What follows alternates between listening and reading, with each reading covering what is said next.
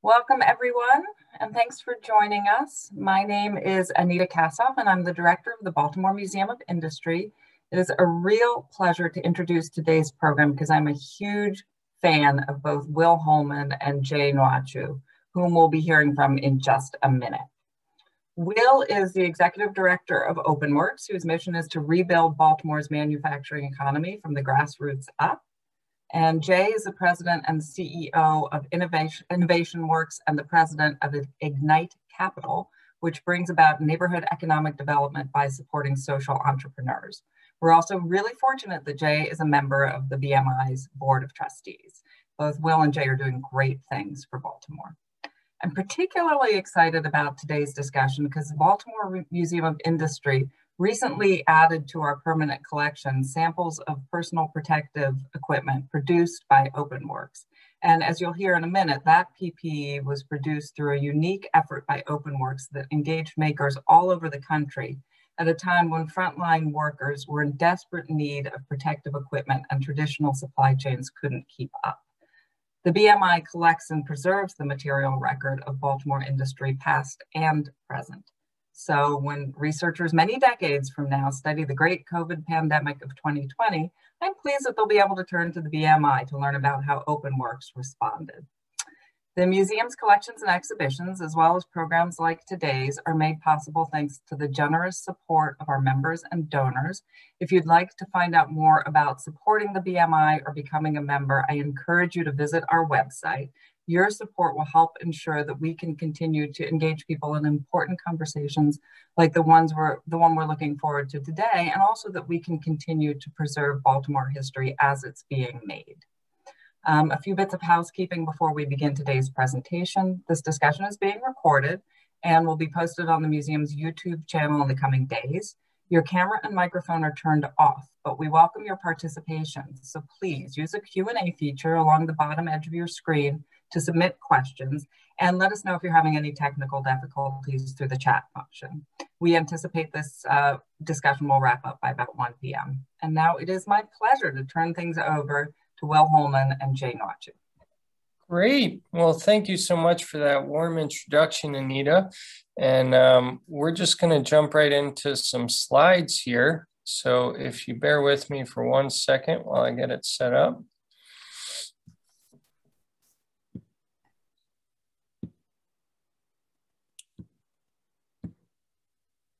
All right, can everyone see okay?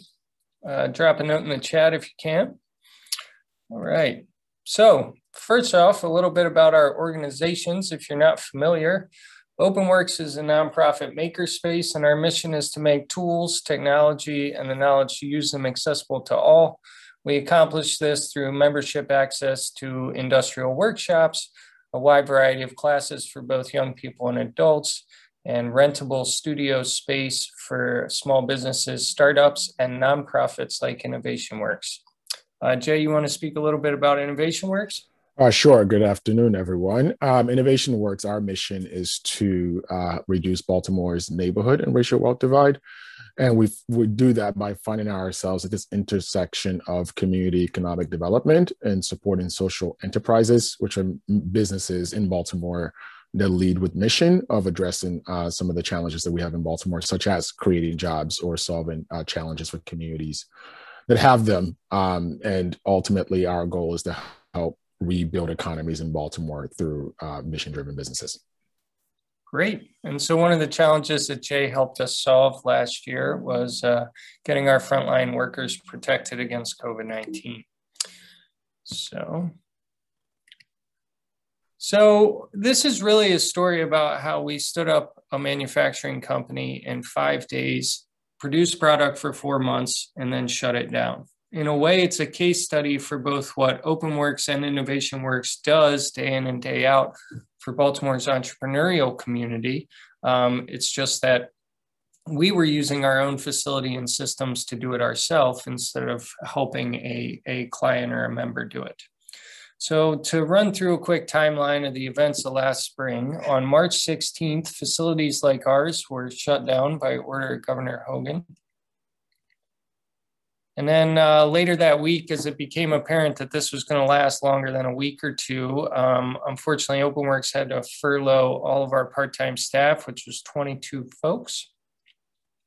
The next day, which was a Saturday morning, we posted to social media. A couple of our members had forwarded us images of this face shield that you see, which was an open source design developed out of the Czech Republic for 3D printing, the headband at the top and the bottom reinforcement, and then the shield itself was laser cut plastic.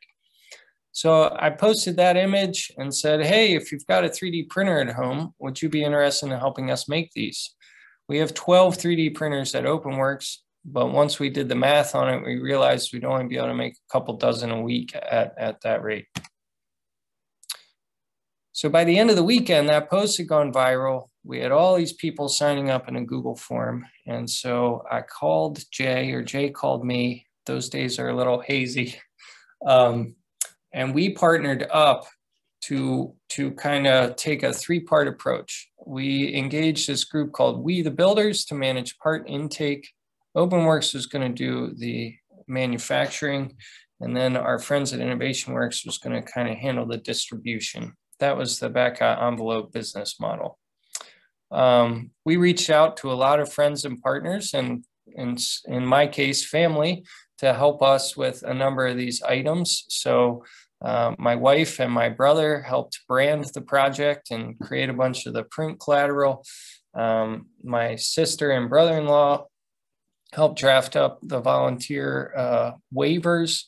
And then our internal team set up an intake form for volunteer printers to volunteer to help.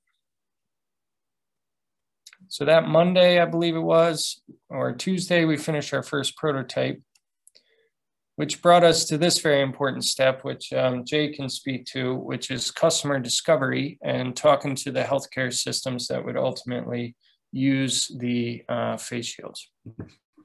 Yeah, no, thanks for that.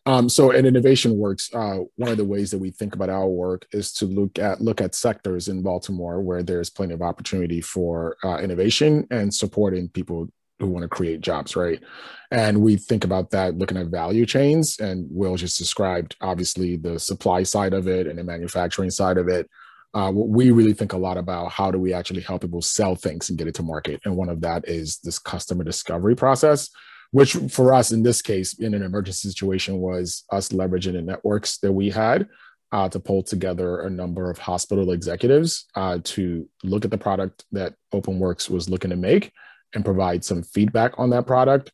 Luckily for, because Will and his team had done an incredible job, there was really very little feedback. It was, this is work, it will work, and it's probably one of the best products that actually had seen up until that point from a durability standpoint and the way it was designed for comfort. Which I think it was important first step to allow Will to start just mass manufacturing these things.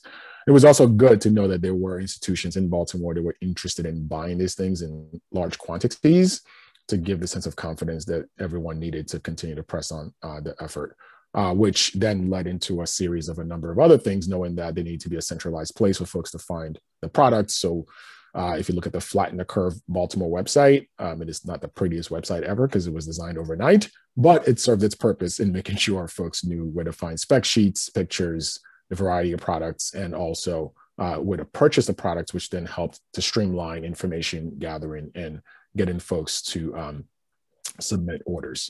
And then from there, we had to hurry to put up a bunch of back office systems in place to make sure as orders came in, Will's team got the information that they needed, and they were able to get products back out on the back end to help us then work on the other side of the equation, which was around distribution and shipping and things like that. So it was a lot over the first couple of months to kind of get those kinks worked out. But overall, I think all the organizations involved did a pretty decent job in pulling this together to meet the need of the folks who needed these products. I would just add, we learned a couple really important things from that call that Jay organized. The number one question we had was whether this had to be a sterile product. And there was a lot of talk swirling around on Facebook and other internet forums with other maker groups doing this around the country about whether that was necessary or not. So we learned, number one, did not have to be sterile. It just needed to be clean. So that removed us from any sort of FDA type approval barriers that we wouldn't be able to surmount in a short amount of time. And then two, what the price point was going to be. So as I recall, folks were used to paying around $1, $1.50 for the face shields that you may have seen at mass fac sites, which are just like a piece of foam and like kind of a flimsy piece of plastic in front, like the disposable ones. So when we explained, well, gosh, about the cheapest we could do this was $6 or $7, a lot of people kind of gasped.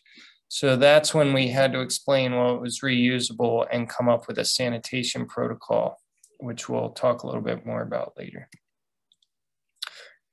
So March 26th, now that's just 5 days after we put out the initial social media call, we shipped our first case to St. Joe's up in Towson, part of the University of Maryland Medical System. So here's one of our early deliveries getting ready to go. One of the cool things about this is since they were printed by volunteers at home, the face shields ended up in all colors of the rainbow. So a few days after that, I completely debased myself on social media to raise about $20,000 for the project through crowdfunding. I pledged publicly, much to my regret, that I would shave my beard in a comical way. So I went through, you can go back and find the posts, they're still up, shave my beard in like 6 different configurations. This one was the Burt Reynolds. It was the crowd favorite based on the comments. So just to explain the business model a little bit, we raised some grant money to cover overhead, you know, keeping the facility open, et cetera. And then we sold the face shields roughly at cost, and that covered the direct cost of manufacturing them. So the labor of hiring some of our part-time folks back, materials, et cetera. So by early April, we were bringing in an average of 300 some headbands a day. And this is a picture of our lobby vestibule with all the tagged and bagged contributions from volunteers at home. We were making close to 500 a day. So we made up the difference between what our volunteers were contributing and what we were able to put out the door by manufacturing our own headband design on our CNC router. So this design basically copied the Prusa form factor, but used CNC routed acrylic instead of 3D printed material for the headband. We still needed to use the 3D printed bottom reinforcement. What this allowed us to do is we could yield 98 or 99 of those headbands out of a 4x8 sheet of plastic, and we could cut that in about an hour and a half. So that immediately helped us scale production. We were running into serious supply shortages of all these items. Plastic was in high demand, still is. Elastic was hard to find. So we were kind of constantly playing a game of calling different suppliers, making sure we had enough plastic. So in early May, the USDA reached out to us about creating a hard hat mounted face shield for their meatpacking and dairy plant inspection workforce.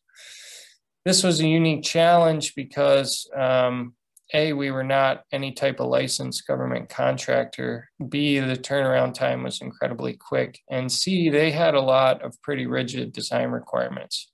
But we were able to prototype a workable version in just 3 days, send it over to their Baltimore field office for approval. And then we got our first formal order 7 days later.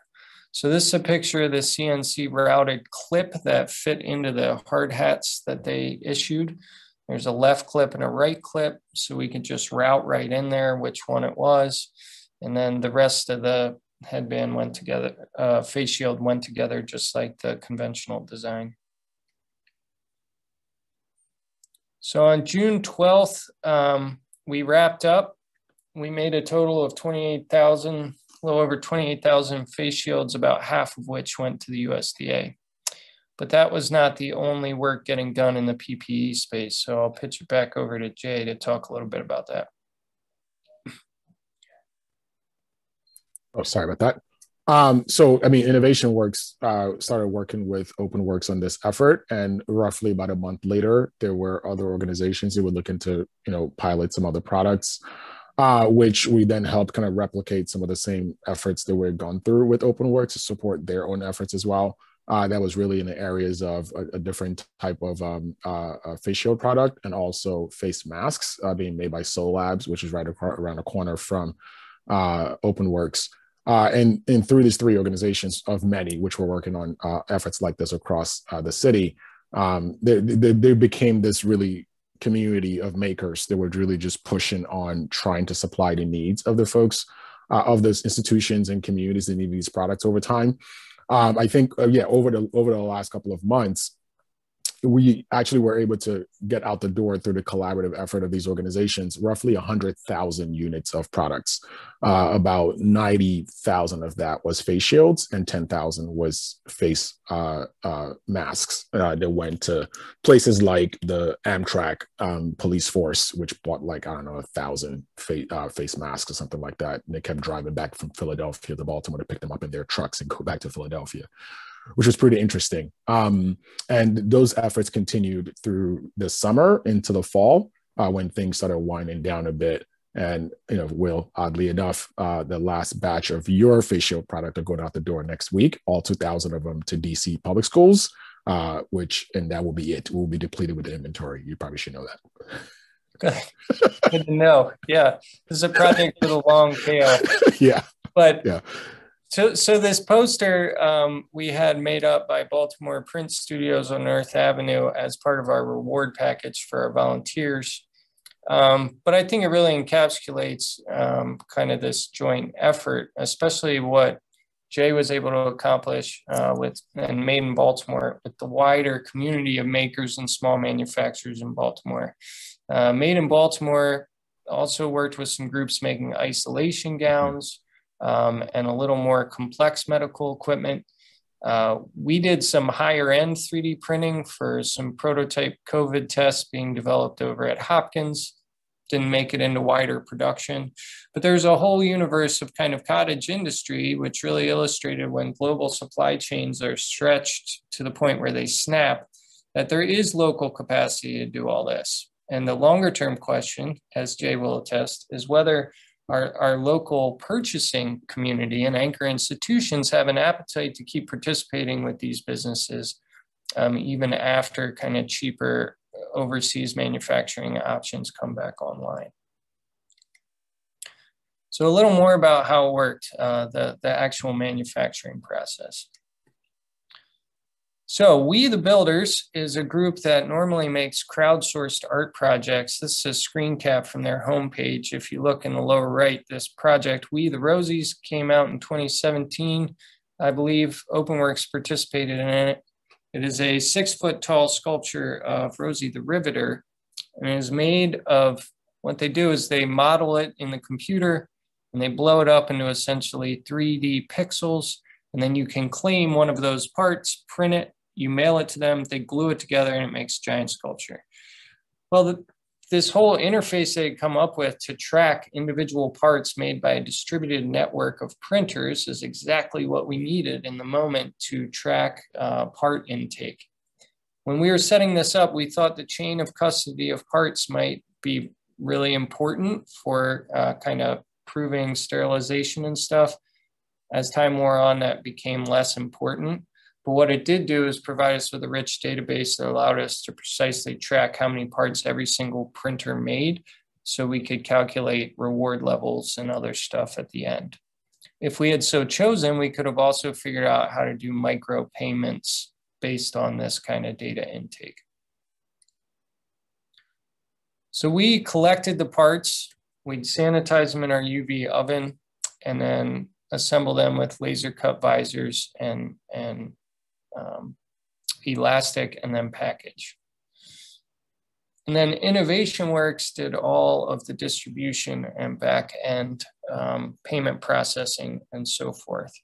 So Jay, I don't know if you want to speak a little bit more to some of the institutional relationships that were important, especially early on.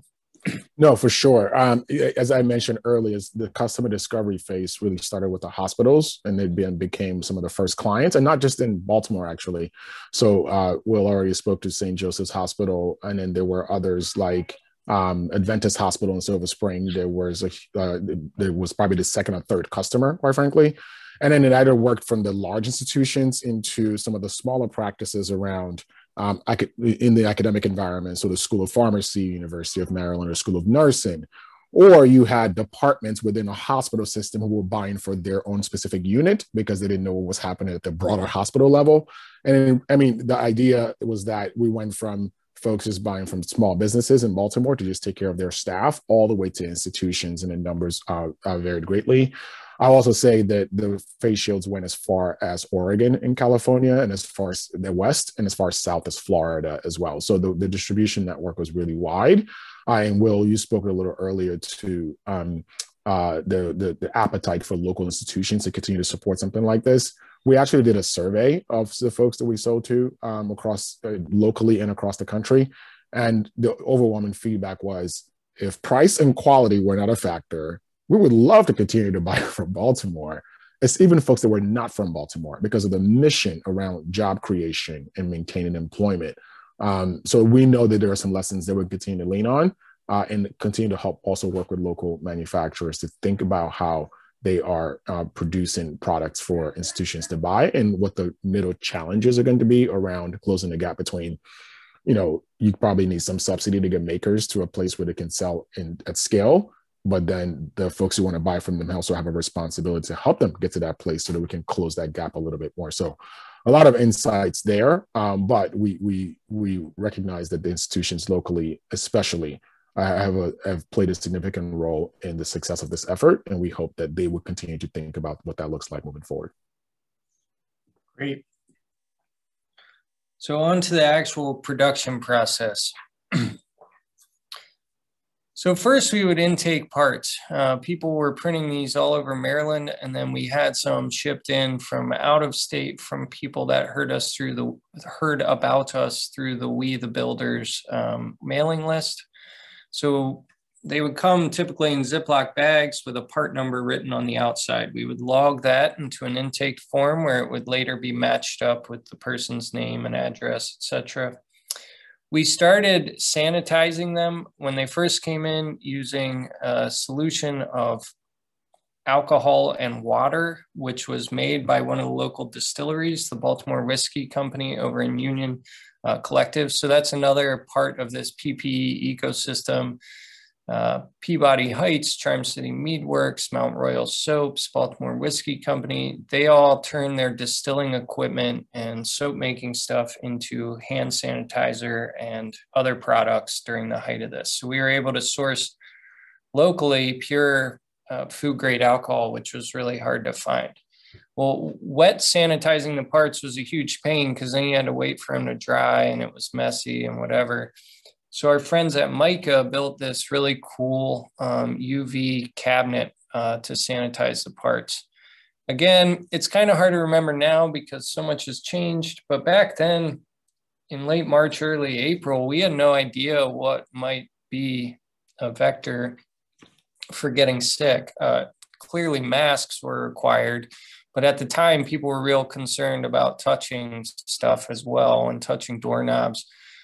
If we had to do this over again, we probably would skip the sanitizing. It took a huge amount of time and probably didn't really need to be done. But next step, elastic. We tried a couple methods to speed this up. It was really hard to find a way to do this quickly. You had to manually put slits in the end of the elastic to get it to interface with the headband. Now, 2 weeks ago, I went over to SoLab, which is a block south of here, to pick something up. And lo and behold, they had invested in an automated elastic cutting machine for their face masks. And I said, Jeremiah, where were you? Where were you with this a year ago? But it's a beautiful machine that could snip perfect 12-inch lengths ad infinitum. Then we have 5 lasers at OpenWorks, one of which was bought for this project with a grant from the Baltimore Development Corporation. We had all 5 running all the time. and we could cut between 800 and 900 visors a day, assuming no equipment breakdowns. The type of plastic we're using for these visors cuts very dirty, which meant that we kept gunking up our lenses, and the machines need a lot of TLC. So that kind of slowed us down a little bit. Then assembly, headband, bottom reinforcement, elastic, and visor, they all snap together without fasteners. The most annoying part of this process was peeling the little cling film off of all the visors, which was on both sides, and you kind of need tweezers to start because we were all wearing latex gloves the whole time. And then they were each put in a plastic sleeve and then boxed. And then Jay organized a network of volunteers to distribute. So Jay, do you want to talk a little bit about all these sort of volunteer flotilla that would show up in their cars? Yeah. This is another part of it was funny. So, I mean, there was originally this Calendly link that was set up to your order so that when you placed an order, you received an email, it scheduled some time to go pick up. And then what happened was at OpenWorks, you had cars just lining up around the block trying to get things, which then became another, nightmare because you're thinking too many people, cross-contamination, who's touching what. So we had to refine that system a little bit and try to maybe just have 2 people coming through every hour to pick up things, which worked out a little bit better. And then in some cases, you can't expect a hospital team to deploy folks to come pick up 1,000 or 500 face shields when they're in the middle of, trying to solve a bunch of crises in a hospital environment. So we were able to rely on a handful of volunteers who were just looking for some way to help. And when we put out a call for volunteers within our network, a few folks stepped up and said, hey, I have a minivan or I have a truck. If you have some things that need to be delivered, please just let us know. And we actually had a few runs from Baltimore to Washington, D.C., where volunteers just loading up things in their trucks on personal vehicles and delivering face shields, especially to the healthcare environments where folks just could not get out of the hospital system to go pick up face shields.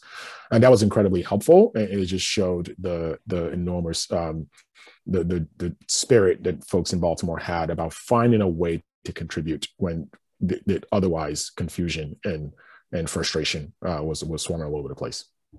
Yeah, and I would add to that one of the things that fell through the gaps that InnovationWorks was really good at connecting with was the big systems have access to whole purchasing departments and procurement agents and long relationships with suppliers.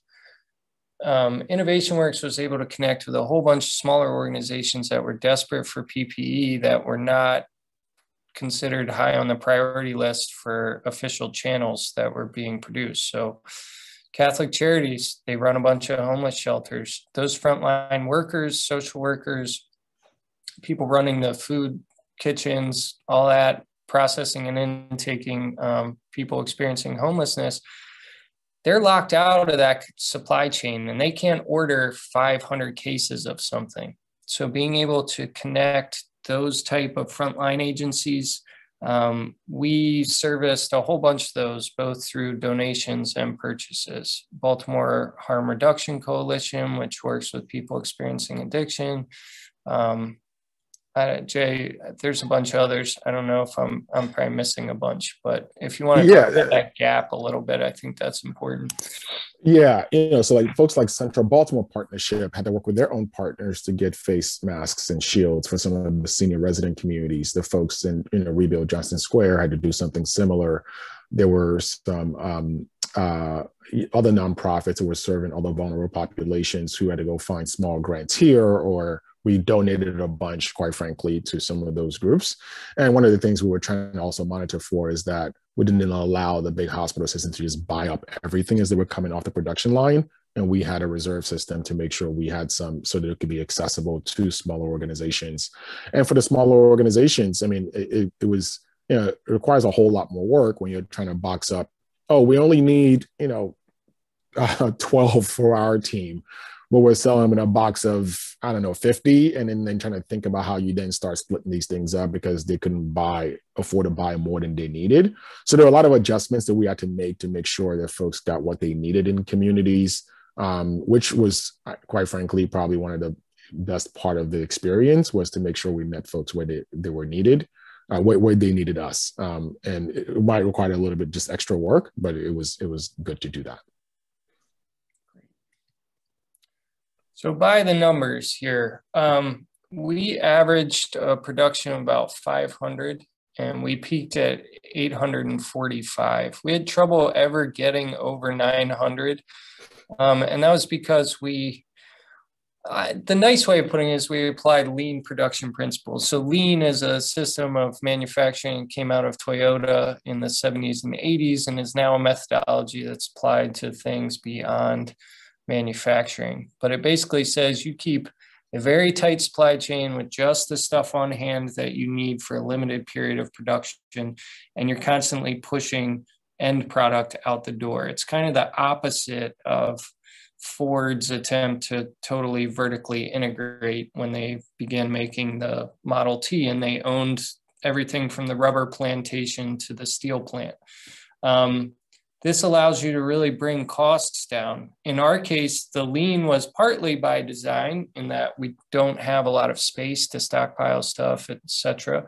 But part of it was by accident. All of our typical suppliers' prices and availability was going haywire for all types of plastics and materials. It still is. We'd get wildly different quotes for acrylic day to day. We were lucky to secure 1,000 4x8 sheets of the face visor plastic in the first week of lockdown, because after that, we couldn't find that stuff for almost 6 weeks. So part of this variation is just literally based on we didn't have enough stuff to keep making face shields that day. And some of our days where it dipped below 200, it's because we ran out of elastic, and we're spending the afternoon looking on eBay for anyone that had some elastic to spare. So at the end of the process, we then developed, you can think of it like a Kickstarter in reverse. Instead of people supporting the project up front and getting their reward at the end, people supported the project up front with no expectation of reward other than trying to help their community. And we developed a reward system.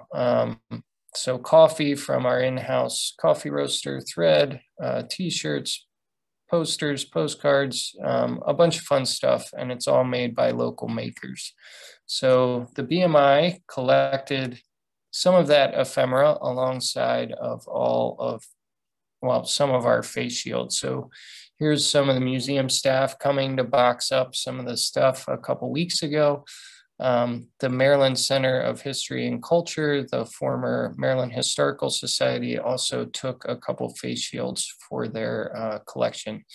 And in talking to both museums, one of the interesting things was that they both remarked that they had little to nothing in their collection to do with the 1918 flu because nobody thought to collect any of it. And a lot of it is sort of ephemera like masks that just got thrown away and was lost to history. So this is an opportunity to hopefully preserve some of that legacy going forward, as Anita mentioned up top.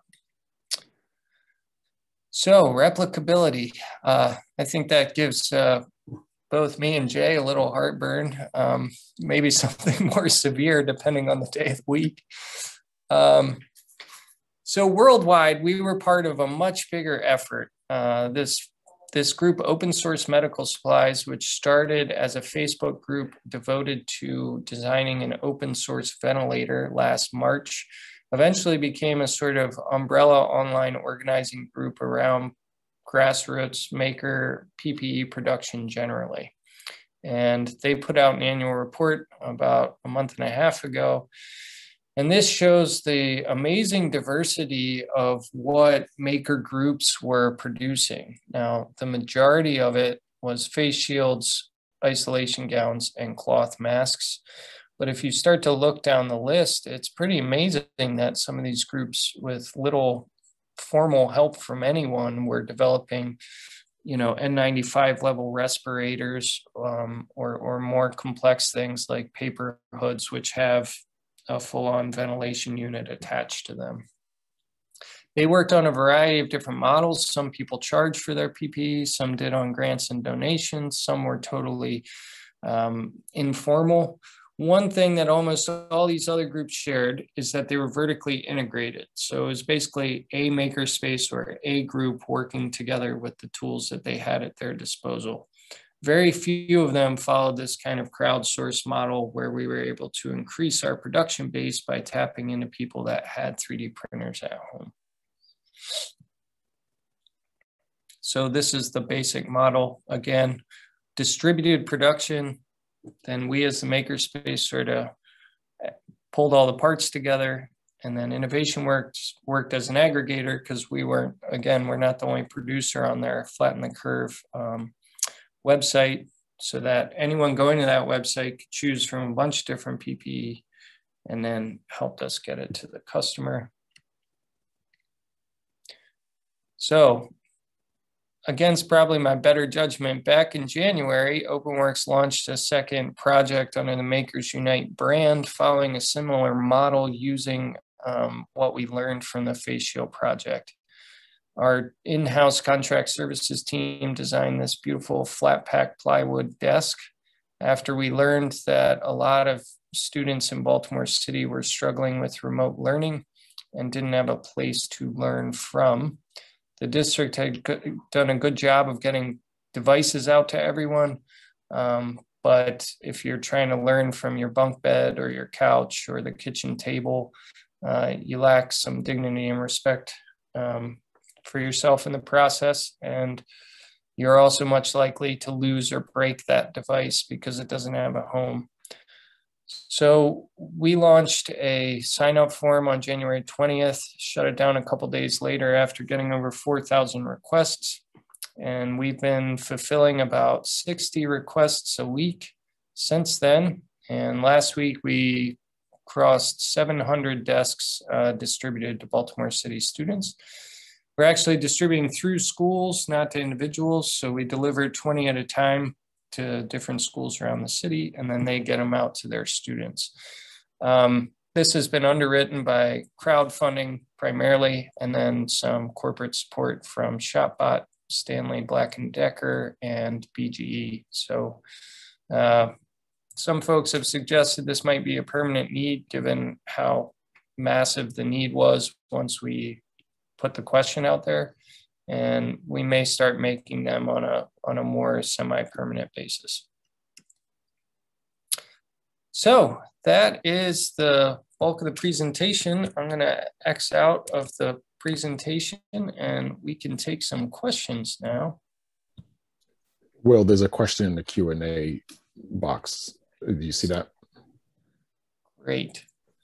So can you share a bit more about how this project partnership has influenced the way you work as individual organizations and partners? What will you carry forward with you into the post-pandemic time? Jay, you want to take the first crack at that? Sure. I mean, for us, the core of our work is supporting social enterprises that hopefully create jobs and address, challenges that we have in the city. This for us was confirmation that we have the talent and many assets in Baltimore that we need really to help lift our own communities up, and that we have a marketplace out there that is willing to support that. There's often this gap in between of connecting those things, the opportunity and the challenges. And this was a pressure cooked effort that really validated a number of the assumptions that if we took the time to really figure out what that gap was in the middle, that there's a lot of opportunity for Baltimore. The one number that I had not mentioned earlier was, this effort across just the 3 organizations, not all the efforts across Baltimore around PPEs, generated about $500,000 in revenue. That most of that went to payroll in a pandemic where people were losing jobs. That is really, really important to note because much of the products that were being made were being sold relatively at cost. So it was really payroll and cost of the materials you needed and not much profit because everyone was really trying to support their workforce and also meet a need at the time. So for us, confirmation that there's a there is really important. And also recognizing that if we're going to create jobs for folks in Baltimore who don't have high fancy degrees, who have been locked out of work opportunities, the space of light manufacturing especially is still a space that can grow in Baltimore, and it can create a whole bunch of jobs if we just look for where the opportunities are. In our pipeline, we have a good amount of makers that we support as social enterprises.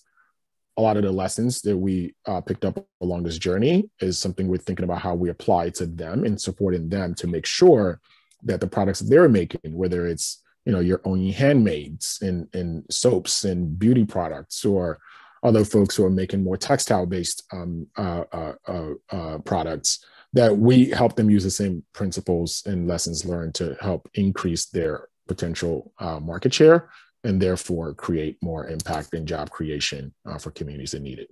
That's the biggest one for me. Another is the feedback that we've gotten from the institutions that, yes, if there was a concerted effort to try to solve those pain points in the middle, that there was significant interest. I'm also no fool. I know that there have been efforts in the past to try to bridge the gap between manufacturers and buyers, and things just haven't worked out as well as we would like to. So we're in conversations with the Made in Baltimores of the world to just kind of figure out, what other creative ways can we approach that challenge and try to find a way to increase more economic opportunity for local businesses and the folks that will work for them. Yeah, 100%. To follow on Jay's comment, I think we had all worked in partnership a lot before the pandemic. And so it served us well when we had to kind of switch some capabilities on quickly. So I think it just confirmed that working together in community is better than the alternative.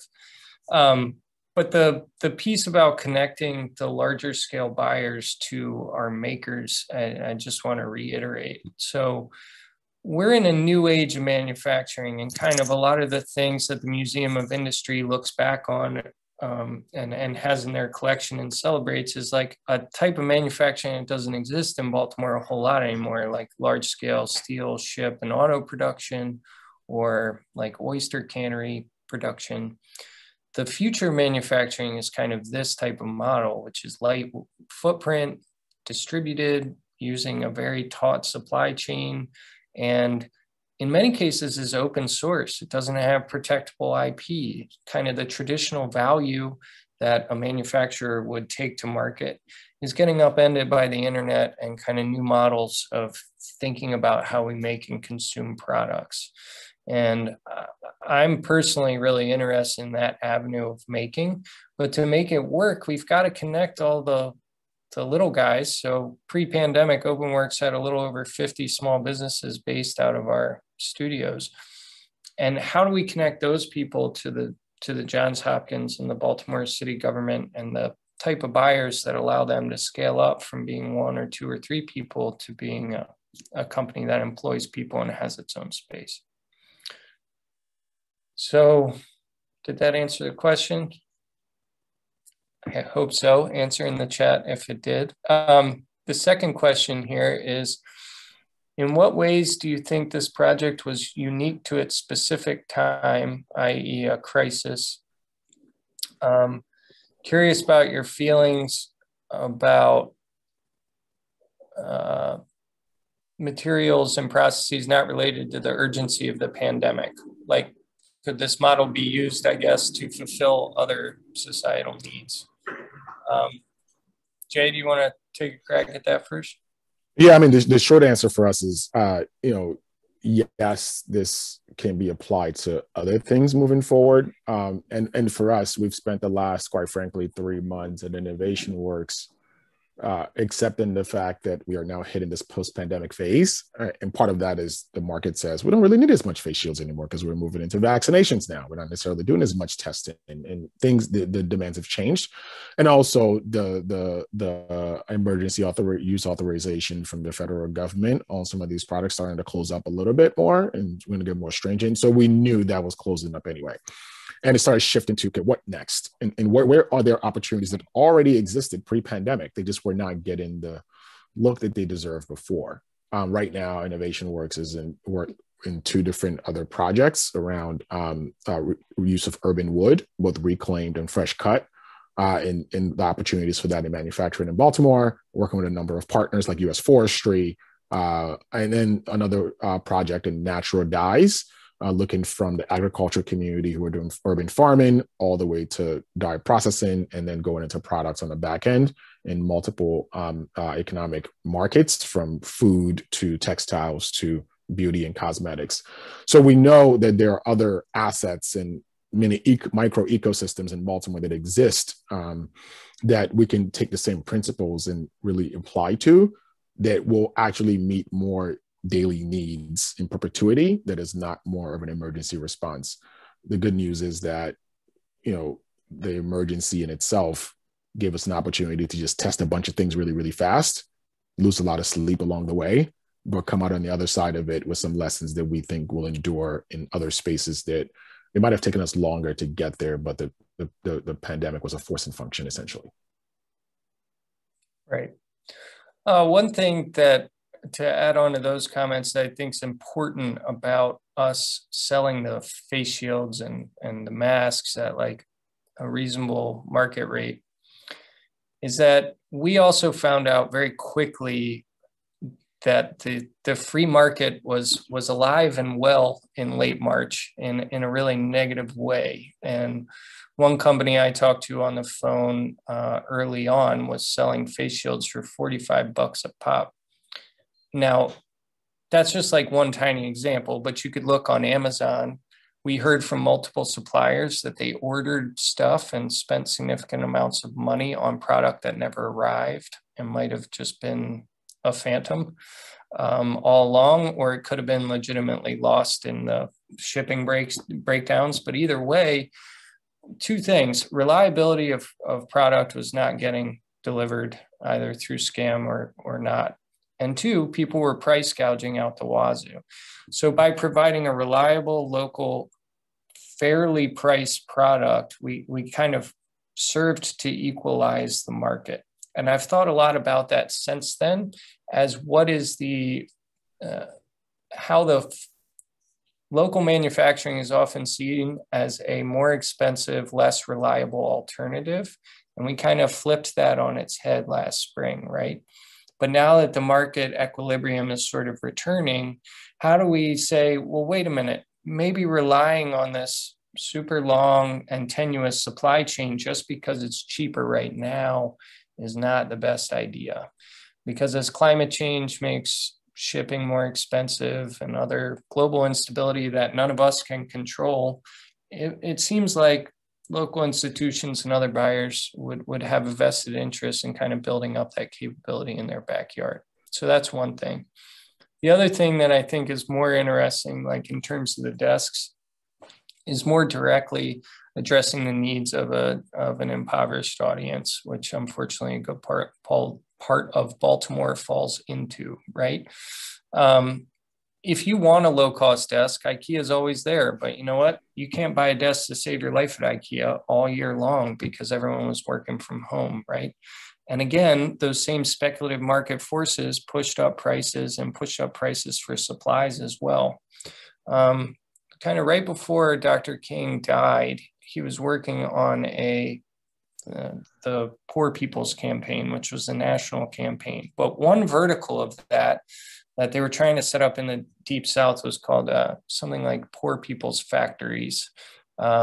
It's not super well documented, but I've read what I could find about it. And they were essentially trying to build some version of this, which was like, we're going to make shoes and clothes and furniture and kind of low-cost consumer goods in the communities that need them to circumvent the darker forces of kind of capitalism and racism. And part of me thinks that in my more grandiose moments, that a model like this can serve to fill that gap in a way that we until now have relied on just cheap overseas manufacturing, where lower labor standards and environmental regulation, all those things make products cheaper. And instead we can say we can pay people a fair living wage in the communities in which they live to make an inexpensive but high quality product that people need, and we can get it to them for a price or for free or for through subsidized means that make it available to them.